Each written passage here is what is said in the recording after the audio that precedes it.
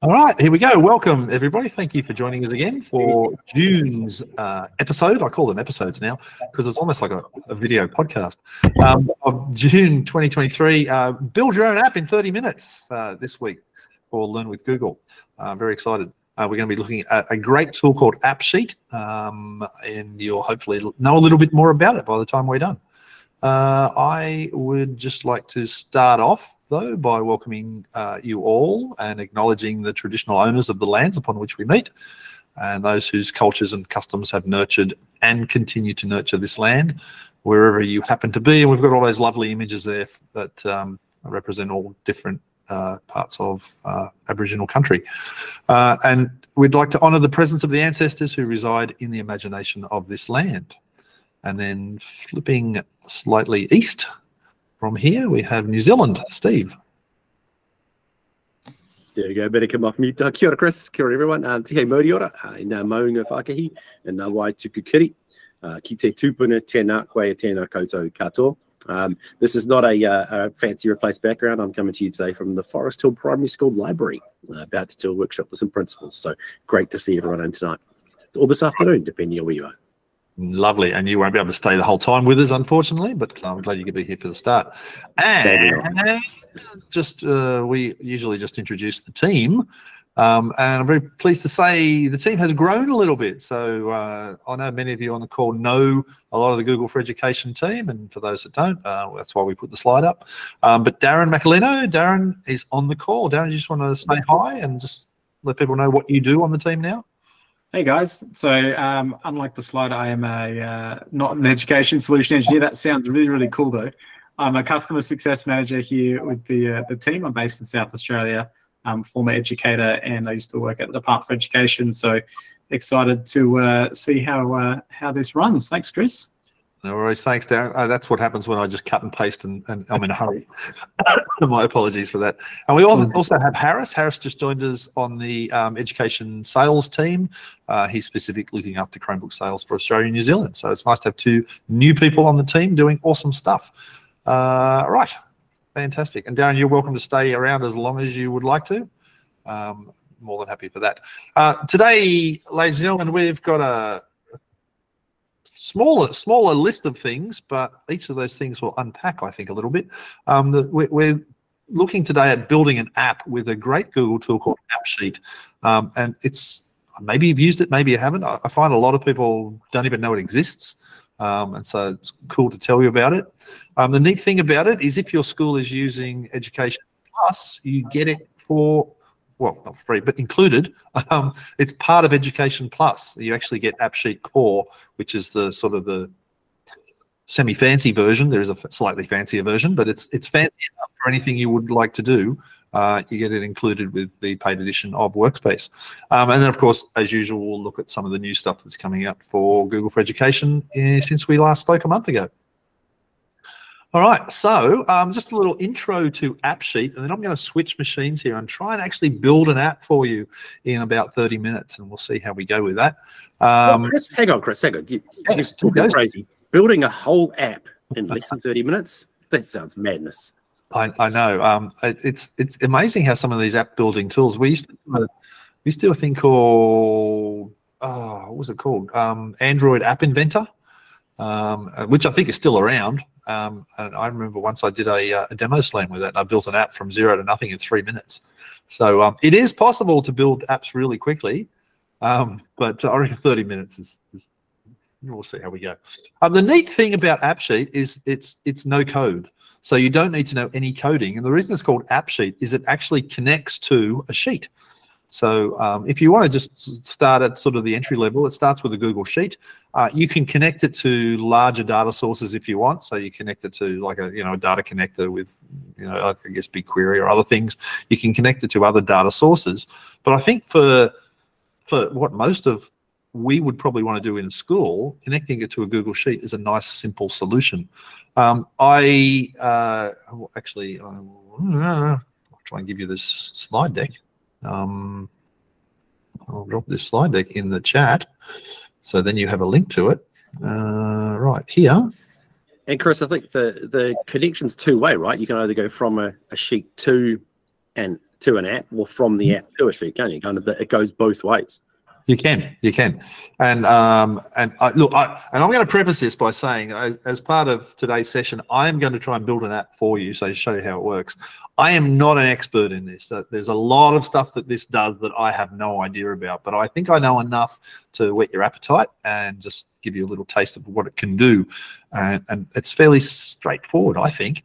I've built a few things with Appsheet. I've built a few little apps for some friends. I built myself a superannuation tracker because I wanted to see how my superannuation was going. So I built one of them for myself. Last year at Edutech, the registration form for the teaching theatre wasn't really working the way we wanted from the Edutech people. So we built an app I built an app in Appsheet just like a couple of days before the event. So it is possible to build something fairly sophisticated pretty quickly, but I'm going to try and show you how to do that. And if there's no other questions, I will get started and show you exactly what I mean. And this is one of those features that may not be switched on for your domain. So if you do have Plus and you go to try and use it, you go, hang on a minute, it's not there. And maybe you need to have a chat to the admin and just say, hey, can we switch that on, please? And there's a few little different T's and C's obviously in there, but yeah, if you can't see it and you do have Plus, A, check if you have a license assigned to yourself, and B, well, that's two, yeah, B, check it's turned on for your domain as well. Is always kind of the hot tip with all these sorts of things. And the great thing about Appsheet is that there are a whole pile of templates that you can grab and just kind of either change to what you want to make them do or just use them as is. And as Chris said, you know, they can connect to all sorts of stuff, and there's a whole lot of APIs that plug into them as well. So there's one called Vision API, which is something that recognizes things when you take photos of them. So you know, if you're building an app, you want to take a photo of something and do some image recognition, you can plug in all sorts of APIs. So you can go from, as Chris said, you know, super simple to pretty complex in a couple of steps. Nice. Thanks, Steve. And thank you for singing and dancing. I know that wasn't what you were intending to do, but I realized I needed to do a couple of things to connect on this other machine. So that worked well. Well, I thought I could maybe do a little song and dance while you were trying to do two things at once, because I know I struggled to do two things at once. So I'm really impressed. So I've got a sheet here, and I'm going to. So here's my thought. I was trying to think last night, what can we build together that might be educationally useful? And I started to think about like a citizen science type project. So, you know, when you might send the kids out and they're gathering things from around their local area. And I originally thought, when I was brainstorming this last night, I thought, you know, I might build an app, one of those apps where as you wander, I don't know if it's like this where you live, but sometimes when I wander around, people just dump their shopping trolleys. Like they go to Woolies or Coles and they take their shopping trolley and they just very rudely leave it somewhere in the hope that someone comes and the magic fairies will come and pick it up. It'd be nice to have an app where you could go around and actually report the missing trolleys, right? And so something that would geolocate them, allow you to take a photo of them, and then do something with that. And then I thought, well, you know, you could build a similar app that we could go around and just in your local area. You could go and collect examples of all the flora and fauna in your local area. You could, I think, Steve, you had a suggestion before of like inside a school, if there was things in the school that needed repairs or were damaged or whatever, you could report those. So I'm going to try and build an app that has the ability to go around and take photos and geolocate things and create a list of what you're capturing. So that's the plan today. So I will just go over here to this Appsheet link here. So this is what you get when you go into Appsheet itself. So this is appsheet.com. When you go in there, you'll see I've got a couple of things I've already started making. And you'll just sign in with your Google account. And so long as your Google account has the Plus license attached to it, you'll get access to all these features. And then creating a new app, I go create, app, and you can either start with the database or build the app. So I'm going to start with existing data, or you can start with a template. Now, I like to start, now different people have different approaches to this. I'm just going to show you the template thing because it's kind of cool. I'm not going to use it, but I think it's amazing that this is here. These are all the templates for apps that currently exist. So you can see if you want to make a workstation booking app or an order delivery tracking app, or facility assets or class attendance, you know, team directory. There's tons and tons of things in here that are already pre-built, and you've just got to open one up and then change your you know, your little piece of however you want it to work, you know, just customize it to your own use. So there's lots there. You can probably find exactly what you want in here. But I'm not going to do that, only because I find out whenever I start learning to do something using a template, I don't really understand what I've done. So I like to start from scratch. So here's what we're going to do. We're going to click on this create button, go to app, and start with some existing data. Now, the existing data is this spreadsheet over here. So I'm going to call it local area tracker, right? And you can use it to track whatever you want. So I'll call it local area tracker. And when I open up my Appsheet and go app, start with existing data, I'm going to tell Appsheet to look at that spreadsheet. So what did it do that? App, start with existing data. There we go. So I'm going to create a new app and we'll call it local tracking. G tracking, that's appropriate. And the category, we'll just add a category. I'm just going to call it education and training for now, right? And now I'll choose my data source. So I go in here and you can either connect to an Appsheet database or to Google Sheets. I'm going to choose Google Sheets. And it's going to go in there and look in my Google Sheets collection and find, hopefully, what do I call it? Local, I'll just search on the word local area tracker. So there's the sheet that I made, right? So I'll just hit select and select that. And that will then bring that sheet in as the back end for this app. And really? Why? Creating app. This is exactly the sort of thing you want to happen while you're giving a demonstration. It says that one's empty. Have you got one? Oh yeah. Okay. Is it the other one you want to point to the other one that you've got data on? I know what I have to do.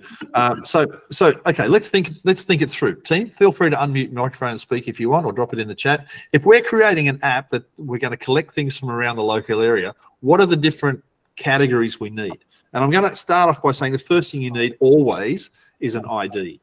And if you're not a database person, just understand that when you create any sort of list that's going to act as a database, it has to have some sort of an ID. And when we put that in there, it'll generate that for you. Now, the other thing we might want to have, the time. Or let's start with the date. So we might want to have the date. We might want to have the time. We might want to have location. What the is. So we'll call it. Let's call it whatever we're taking a photo of. So we'll call it subject. Okay, we can rename these things later. We'll call it subject, and then we might want to take the location of where that is. What else might we need? We said we're going to take a photo, so let's stick in a photo. And we might want to make some notes or add notes. Sorry, not nates, notes. Anything else we need that you can think of? Maybe who found it, if you want to do a quick one. Yeah, okay. So I love it when you use that tone of voice. You're like, maybe not Steve, but I'll just say yes to keep you happy. We'll put like listed by. Okay. Yeah, nice. That's even better. So we'll do that. Now, so there's a couple of things. Now that I've got some things in there, and you should always do this in a sheet, by the way. You should always pull down that line so that you lock in that top row. Okay, so let's go back to Appsheet now. Let's try that again. So I'm going to go create app, start with existing data. We'll call it local tracker, and the category is education. And if I run out of time to do this, I'm going to show you one I've built earlier, right? And I just want to show you the process. So choose my data. My data's in Google Sheets. It's called local something. So we'll search on that. And local area tracker. Fantastic. And hopefully, now, fingers crossed, it finds a sheet with some categories in it and it knows what to do with it. By the way, I'm a Google certified trainer and I'm using my trainer account to do this. And if you're not a trainer, one of the perks of becoming a trainer is you actually get access to your very own domain, and you can do all this sort of stuff. You can play a garden, so to speak.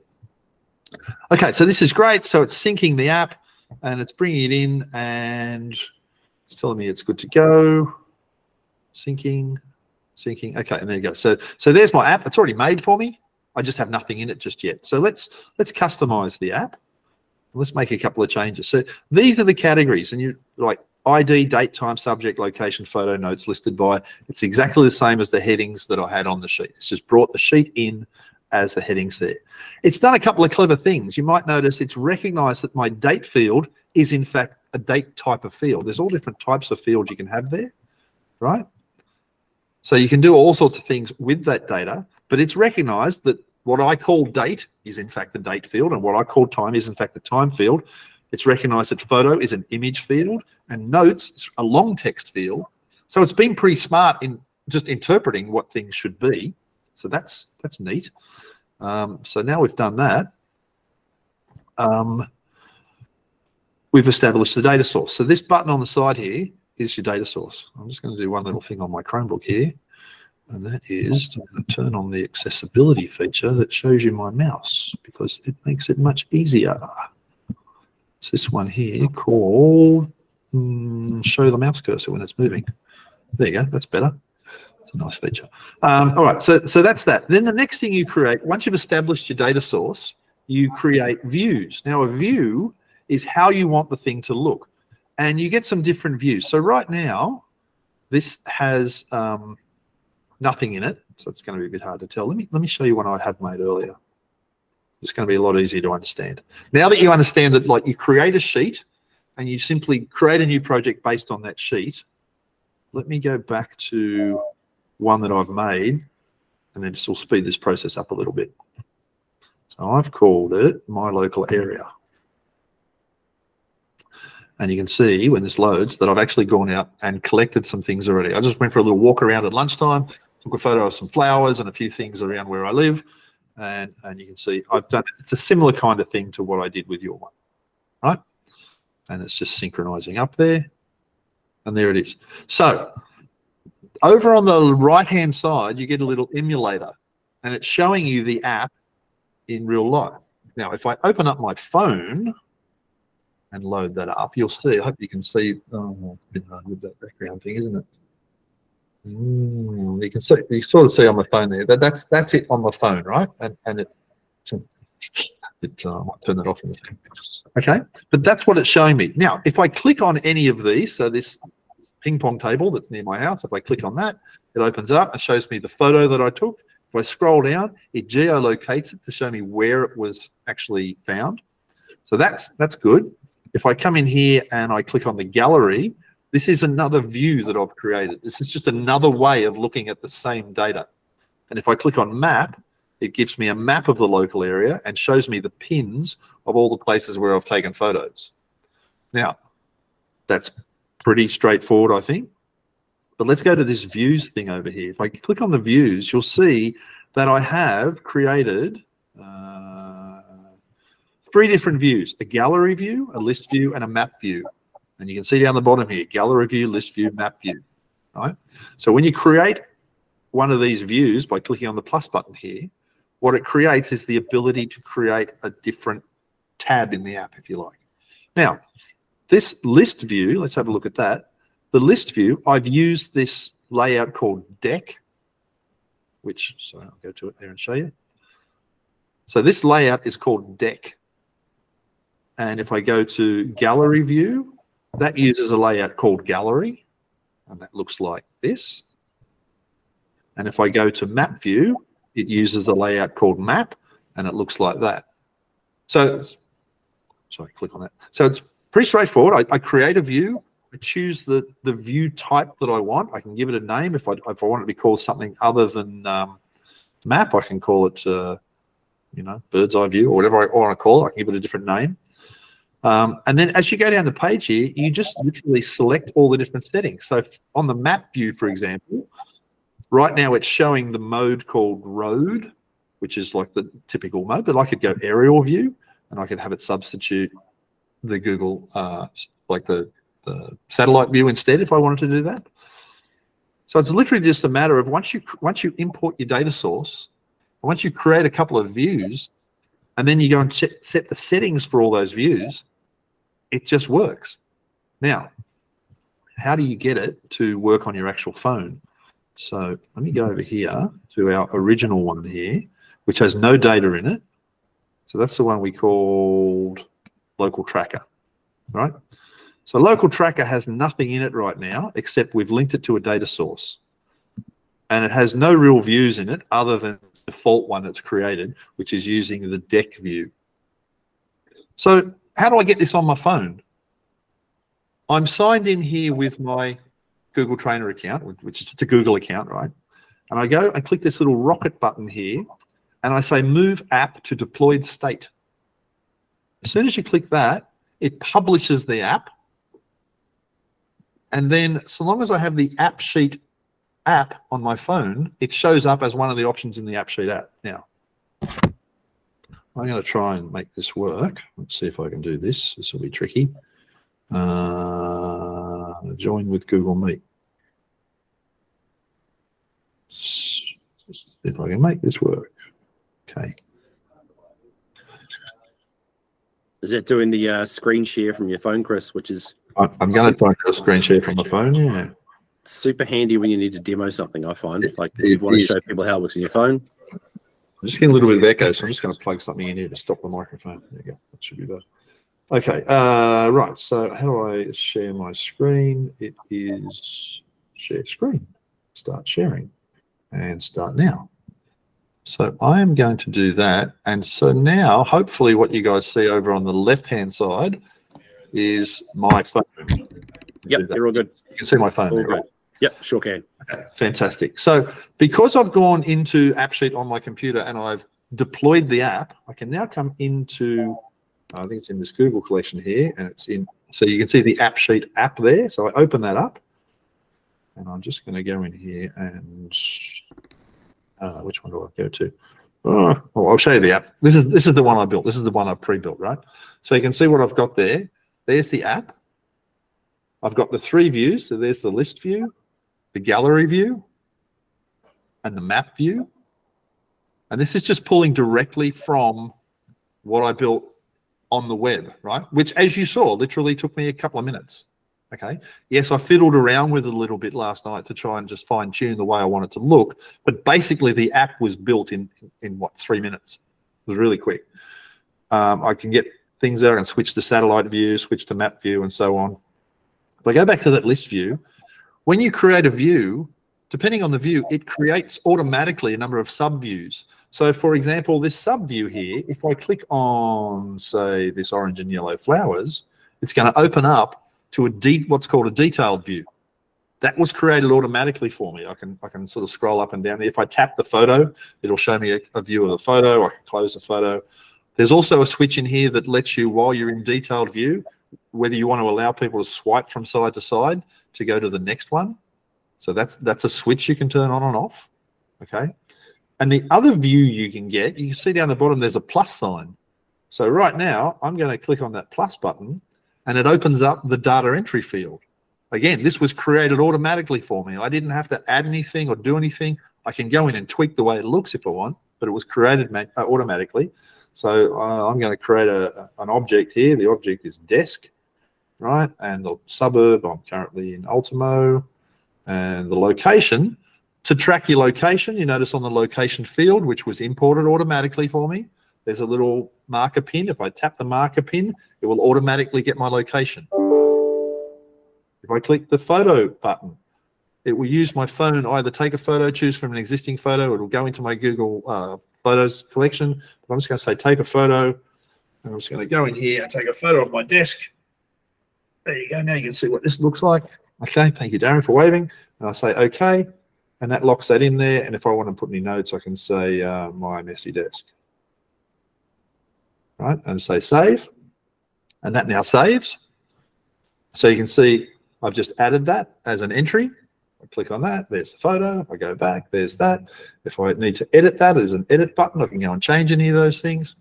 So I'm not an app making genius. All I know is that if you just create a sheet with the right columns in it and import it in, it pretty much just falls into place and does its own thing. It's not complicated. Where you find most of your time and effort spent with this is just fine-tuning the way the views work. And let me go back into that now, and I'll show you exactly what I mean. But there you go. There's the gallery of images that I took, and so on.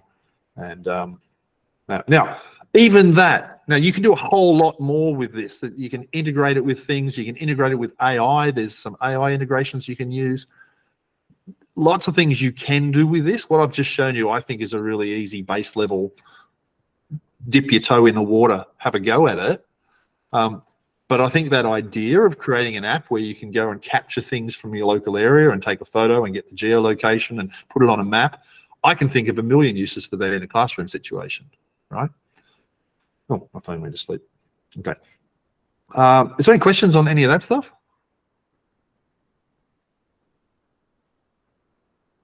No? Okay, good. All right, now,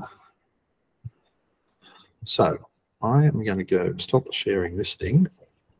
Chris, I think Andrew, was it Andrew had a question? Fire away, Andy.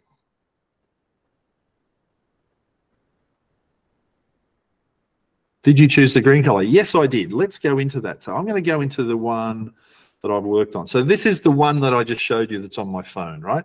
And in fact, if I come in here now and I just hit this little refresh button on that, you'll see it's resynchronizing to the spreadsheet. And if I go into my list view now, you should find at the top of this list, there's my messy desk. So it's a two-way sync. I took it on my phone, it's synchronized to the spreadsheet. If I go back into the spreadsheet, which is this one, right, there's the desk. It just popped up there. There's the geolocation. There's the link to the images, which is being stored in Appsheet's image store, okay, and any comments and whatnot. So all of the stuff that I've just captured in the app automatically goes into the sheet, synchronizes back into the sort of the one that's working in the emulator. Now, you asked about a couple of things about how you change things. So if I'm just going to show you, if I go into the list view, for example, in the list view, which is that one, now, depending on which view type you choose, you'll get different options below it. So when I choose the map one, remember I could switch between satellite view and sort of regular street view, or regular like map view. Obviously, you don't get that option if you're not in map view. So depending on which one of these view types you choose will depend on the options you get below it. Now, because this is a list, one of the things you can choose is, well, how is it sorted? I want it sorted by date and time in descending order, so the newest thing is at the top. I could change it if I wanted. I could say, let's put the oldest thing at the top, and you can see that list just, I'll change both of them. Oh, there you go. So that list just changed order, right? Because I changed it. So if I go descending, I'll do that. Let's add, I want to do it by date and time. So I'm going to choose time as one of the other things, make that descending. So now it's sorting in the opposite order, and you can see there it is. It's put the most recent thing at the top again. So that's one thing I can do. I can start to aggregate things if I want. So you might have things in different categories. So for example, because I just did this in my local area, all the suburbs is Ultimo. But if I was collecting this from all different suburbs, I might want to sort that by suburb. So I can come in here and say aggregate this by count and group it by, group by. So you can group by subject, or sorry, suburb. So when I do that, it's going to say, okay, there are 15 things in Ultimo. It's none anywhere else because they're all in Ultimo, right? But if I had other suburbs, it would group them together by suburb and then give me a count because I've asked it to do it here. So all of these things, how do things display? That little icon there of the lines for the list view, I just chose it from this list, just like I did for gallery and for map. Right? So all of that stuff is just choosable. So that's how you manage the views. And again, if I go to gallery, you'll see gallery has a different set of settings. Map has a different set of settings depending on what the view type is. You'll notice too that when remember how I said it automatically generates? So when I click on one of these things, I get Mr. Betcher, can I interrupt for a moment there? Would you like to share your screen with the team? Oh, am I not sharing my screen? Oh, thank you, Steve. When you dropped out from the phone view, you go back to share screen. No problem. I thought it was still doing it. Resume my presentation. Resume presenting. All right. My apologies. My apologies. Well, that wasn't very instructive if I wasn't sharing my screen.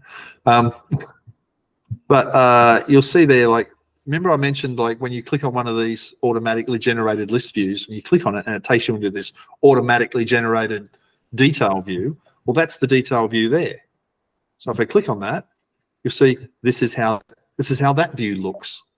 And if I click on if I go here and click on the plus button to go into this adding screen, well, there's the settings for that. That's called the main form. So all of these things automatically generated for you, and then you can go and tweak them if you like. Now, Andrew, you asked about the green thing. So up here under the settings here, there is a whole bunch of settings in terms of the overall properties of this app. So here you've got things like the information about the app. You can see this is version 1.00024. I've changed this 24 times so far. I just keep tweaking it and saving it. Every time I save it, I'm assuming that will make it 25. There we go. So that's gone to version 25 now, right? 0.0025. So you can put all your settings in there. If I click on the little thing there, I go to the About page. It's got this, like what this app is about. And again, you can see that where this is coming from here. Just, you know, whatever things you put in there, that'll appear in the app. Under theme and brand, I can say, well, I want a dark theme or a light theme, or maybe I don't like the green. Maybe I want it to be in yellow, and it's going to replace all of that with yellow. And you can see that's now done like that. Hit save button. That was a blank thing. I don't need it. I'll throw that away. Yes, I'm sure. Okay. So, are you sure? Yes, I'm sure. Delete it. There you go. You can choose the logo, the background image, whether the view shows in the header. If I turn that on and off, you can see that word list disappears from there. So not complicated. You just basically go in, connect it to a data source, and so long as the data source is consistent, it will pretty much do the rest of the work for you. But Andrew, I think I do like it in green more than yellow, so I'm going back to green. And hit the save button, and that's saved. And it will resynchronize with the data. And when I open it on my phone, I can do that little pull down with your finger thing to resynchronize it on the phone as well. And it is literally as simple as that to build something easy. Now, I'm sure that to build something more complicated is going to be a lot harder. But how many of you reckon you could give that a go and make something happen? Andrew says yes. Leslie did this. All right, Sharon, Karina, excellent. So there you go. So that, ladies and gentlemen, is my little introduction there to you for Appsheet. I think it's a really easy, simple way to make stuff. If I go back to the main list, I'll just dabble with a few things. And you can pull in things like last night, I found a list of Pokemon. I just went to the internet and downloaded a list of Pokemon and then pointed Appsheet to that and started to create a little database of Pokemon characters. I haven't finished it. I was just messing around with it. But you can see as it syncs up here, right, it's got, come on, finish syncing. There you go. So there's a little collection of Pokemon characters, right? Then when you click on one of them, you'll click on there, and you can go down there, and you could add more fields in there. Information, what Pokemon they're afraid of, and what their advantages are, and whatever else you like about Pokemon. All right, I reckon that's about it. Any questions, Leslie? Yeah, I have a question. So how you've got those those items plotted on a map that you've walked around the block. So how specific can those plots be? Can it be like on a suburban house block or a farm block, or how specific? Most unassisted GPS will probably, there's a lot of factors. If you know how GPS works, it's triangulating off satellites. So it depends how many satellites it can see. So if you're in an open area where it can see a lot of satellites, it's generally pretty accurate, and usually within a couple of meters. Wow. But if you are in a built-up area and there's tall buildings around and you can only see bits of the sky because not all the satellites get visibility, then I don't know, 5 to 10 meters maybe. It just depends. I'd like to try it. But looking at that, if I go back to this thing that I did and look at the map, like knowing my local area as I do, and I look at those things, that's pretty accurate. I know if I turn on the satellite view, there's a little park next to me, and I took a few things there, and I stopped. There's some plants along here. There's plants in the driveway down here. It's pretty accurate. It's probably no more than a couple of meters out, for what it's worth. All right. Any other questions? Otherwise, we will move on.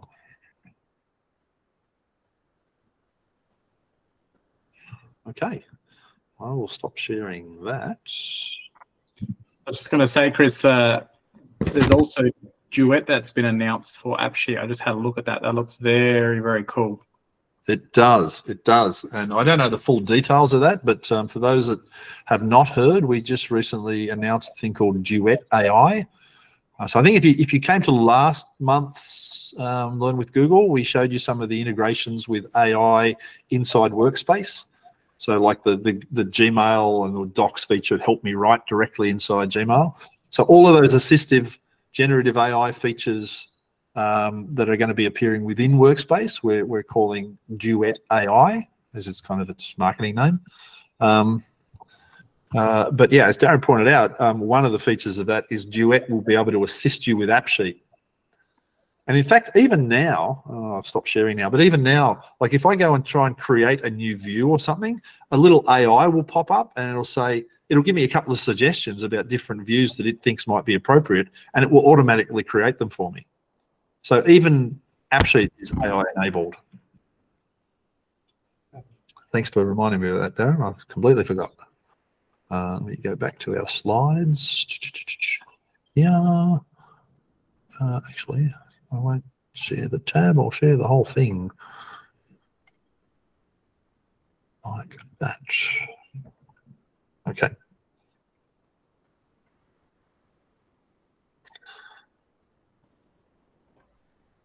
And then we'll make this go full screen, like that. Okay. So that was Appsheet. Hopefully you got something of that. I'd love to hear what you make with it, because it really is pretty easy. If that looked complicated, just give it a shot. I think you'll be surprised at how easy it is. It really does a lot of the work for you, all with no code. All right. Down here, and I want to just share a few things that is new since we last spoke. And the list is there: extended language support in Meet, new timeline capabilities in Sheets, picture-in-picture mode for Meet, and grading periods in Classrooms, variable chips in Docs, which is pretty cool, and class visits in Classroom finally has been announced. If I can show you that, I will. And also the ability to report inappropriate chat messages. So let's unpack some of those. So first of all, Google Meet, what we're using right now, you probably know it does the closed captioning. We've just introduced a whole bunch of other languages for closed captioning. So it now does French Canadian. French people are very insistent that Canadian French and their French is not the same thing. Indonesian, Polish, Romanian, Thai, Turkish, and Vietnamese. Those languages are now supported. And we've also introduced additional language for the translated captions.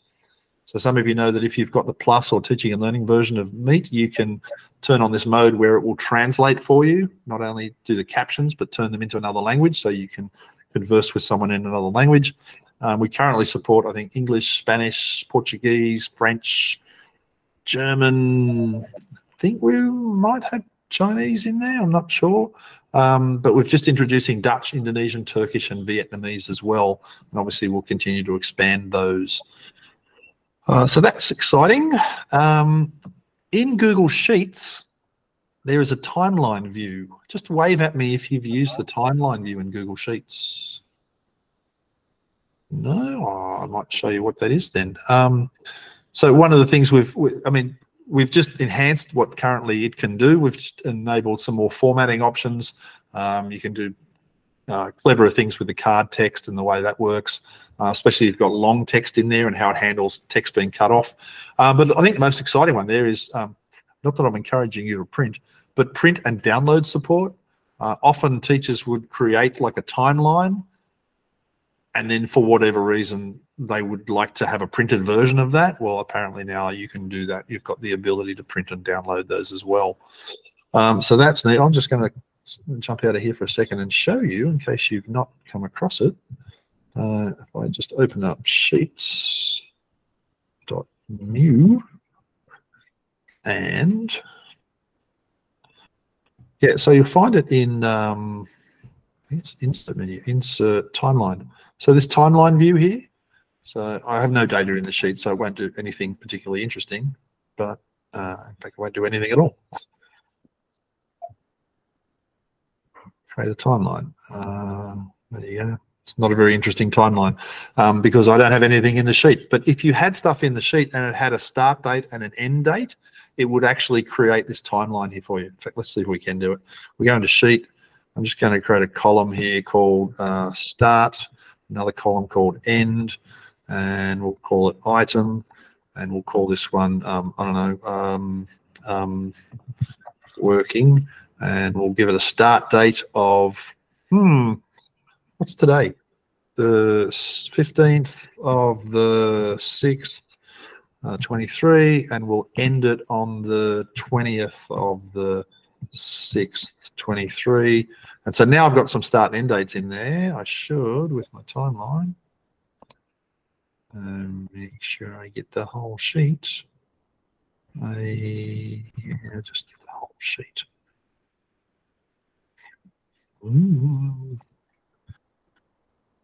Let's grab all of that. Okay, cool. Now if I go to my timeline, it still doesn't like me. Due to data errors, no start or end date. Probably because I didn't. Yeah, sorry guys. I'm trying to show you and I'm not doing a very good job. Go back to that sheet. Let's try that again. So we'll go insert timeline. Now that I've put some data in there, that's better. Say okay, and you can see there. So it's created a timeline there with me with a timeline bar across. And if I had other things in there, it would give me all different timelines. Good for historical, historical timelines. There you go. There's that word. So that is timelines. It's got a whole bunch of new features in there in terms of being able to be printed and so on. So that's one of the things that's new. Now, the other things, picture-in-picture Meet for Chrome, for Google Meet. I don't know whether you've used this or not, but if you would like to try it, if you go to the 3 dots menu in Meet, which is right next to the Hang Up button, try not to hit the Hang Up button, but go to the 3 dots in Meet, and when you go there, you will find there is a thing called Open Picture-in-Picture Mode. And when you click that, it will actually shrink this Meet call into a little panel which floats on top of the screen that you can move around. Now, if you're lucky enough to work on a computer that has a spare screen, like an extra screen, this probably isn't that important to you because you can always see things on 2 screens. But if you're trying to do something in a meeting, if you're trying to work on a document while you're also trying to be in a call, having it in picture-in-picture mode and having it float around the screen, way more convenient. And the change that we've introduced to this is that now you should have the buttons along the bottom there. You can see them here. You've now got the ability to do your hand raising, turn your captions on and off, access the layouts and stuff from this menu right here. If you go to the 3 dots there, you'll find there's more options as well. Wave at me if that works for you. You've got that. Leslie, you've got it. I don't know if anyone else has tried it, but yeah, that's the, thanks Karina and Sharon. So that's, yeah, some nice features there for having that floating around the screen. Great for when you're on a single screen. Was that a chat message? I hear a thing going bleep bleep. Oh. Okay, Darren's going off to make a flight. Excellent. All right. What's next? This is a new thing in Google Classroom. When you're creating your grades in Google Classroom, you can now actually create grading periods. So up until now, when you're putting tasks in Google Classroom, you really had to, like, it was just treated as one big lump of tasks. Now you can actually create grading periods. So you might create, term 1, term 2, and so on, and you can group your categories into those different time periods and then grade them by the time periods. And someone had a hand up. Where's it gone? No? Okay, I thought someone had a hand up. Yeah, and as you can see in the little graphic there, that when you go to the gradebook view, then you can actually, from the drop-down list, you can actually drop it down and view a specific time period. So you maybe just want to see term 1 or just term 2, and you can have the grading not carry across, if you like. Something people have been asking for a while, and that's available to the Teaching and Learning and the Plus editions of Workspace. This just came out last couple of weeks. It's called Variables. You've probably heard us talk a lot about the idea of smart chips. We've talked a lot about smart chips over the last little while, and we keep introducing new smart chips. So let me come out of here and just show you what they do. So I'm just going to go create a new document with docs.new, and in here you've got, under the insert menu, you've got all these smart chips, right? And so some of the new ones that have come out is timers and stopwatches, and I'm not sure if we've talked about them or not. I think they might be new as well. So timer is an interesting one. So if you go timer, it'll actually put a timer directly on the page. This is great for agendas, where you actually put a little timer next to everyone, so that people stick to time, and you can just click that button there and it'll tick away on the time there just like that, and just when it runs out, it just goes to 0 and people know the time is up. So that's one type of smart chip that we've introduced. There's also stopwatch, which is similar to the timer. But this is the one I want to show you, variables, down here. If I go to variables, and I can create what's called a variable. Now, a variable is just a piece of text that represents another piece of text. So just like in computing or just in algebra, right, it represents something else. So I might create a variable here called first name, create, and I might create another variable called, let's go insert smart chip variable. Let's call this one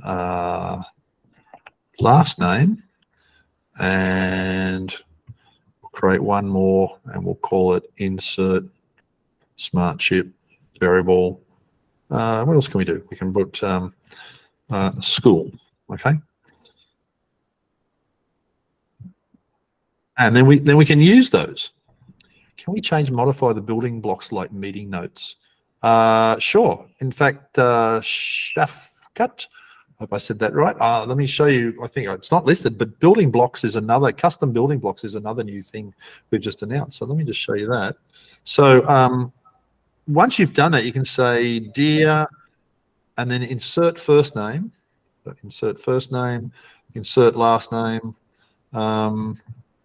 I hope you enjoy teaching at, and then insert school name, right? And so it's essentially like a mail merge, except sometimes you don't need a mail merge where you're actually merging a ton of stuff. You only want to merge, like, just for one example.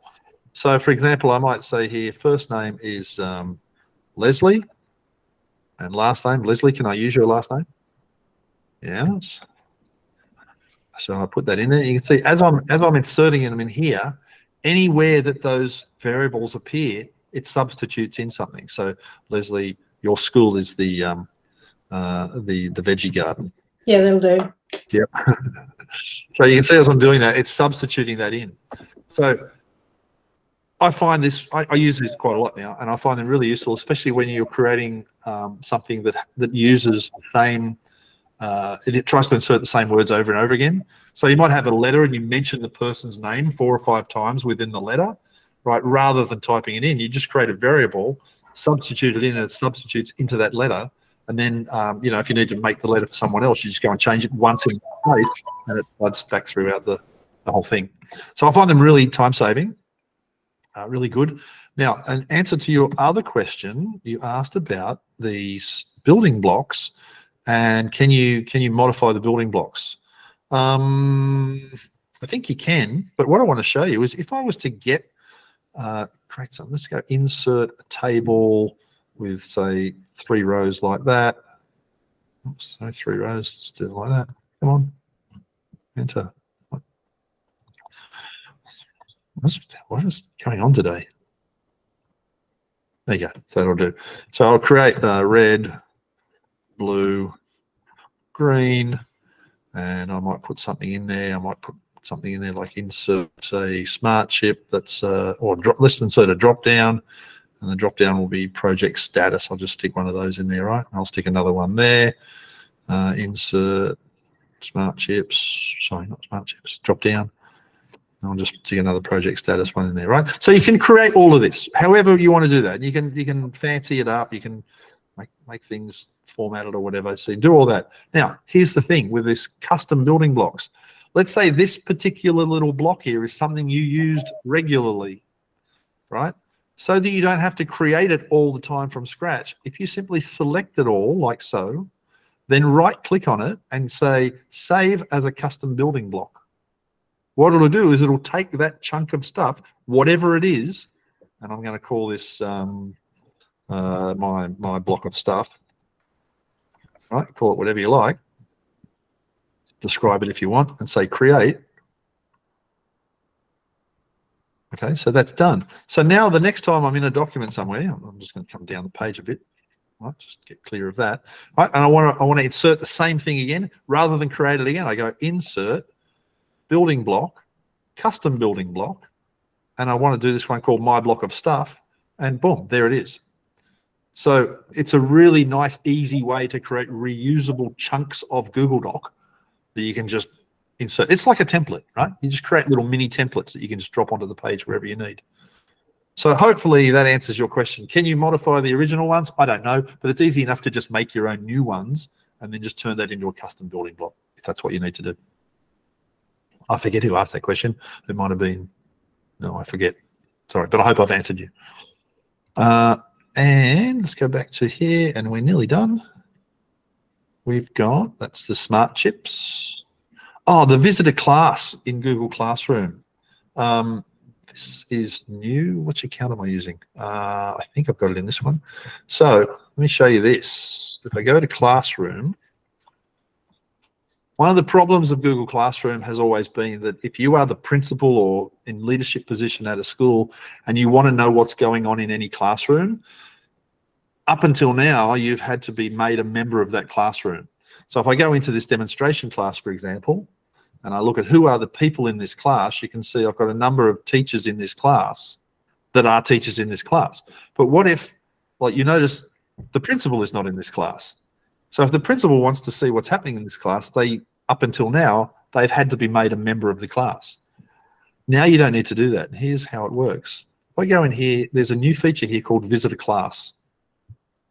And if I click on that, I can come in here and search by any teacher or student or email address within the domain. Now, if you're in a school, that's the whole school. If you're in a system like the Lismore Diocese or the New South Wales Department of Education or whatever, like this searches across the entire domain.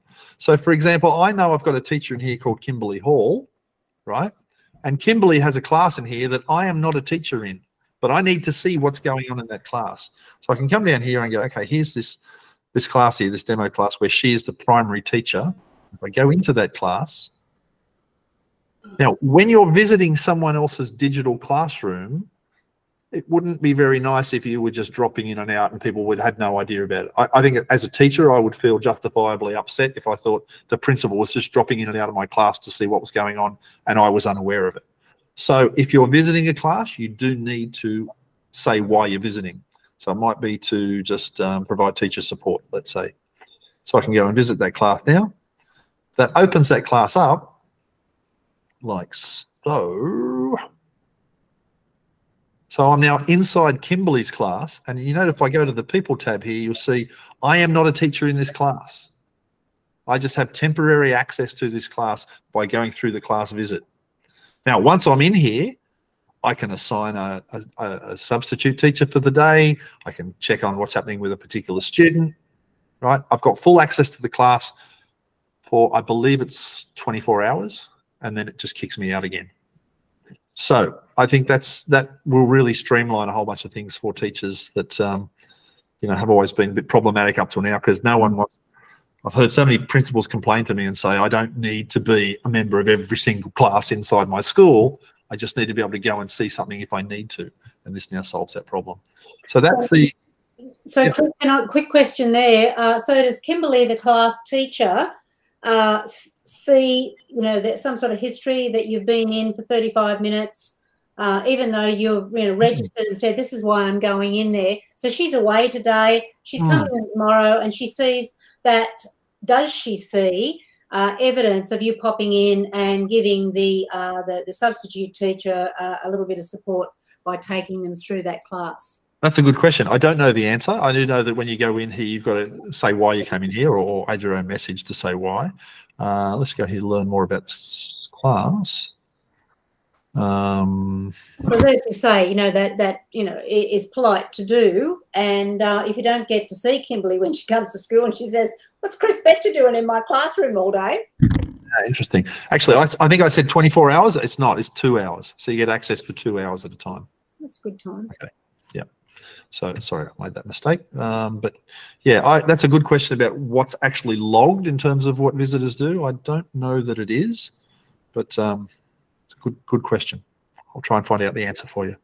So that's the class visits. And of course, if you just want to look up a student, so if I look up a student here called Helen, I can click on Helen. So again, if I'm the principal or a, you know, counselor or something, and I just want to check on a student, I can come in here, I can see Helen, I can see all the classes she's enrolled in. If I want to drop into any of those classes, I can click on that and go into that class and see what's happening within that student's class. Or because I look by student, I'm actually seeing this student's participation in that class, including all the work she's missing or hasn't done and so on, what her average grade is. Nice way to just drop in and see what's going on. So does that allow someone to then copy your class? No, I don't believe so.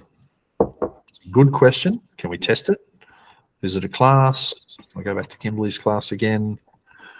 Kimberly Hall. Go back into this class. Let's say I just want to do that. And so I think to copy a class, you can only do it from that main screen with all blocks on it. I don't think you can copy a class from in here. So, you know, if I go back here to just my regular classroom view, which sorry is over here, and I go to my classes list.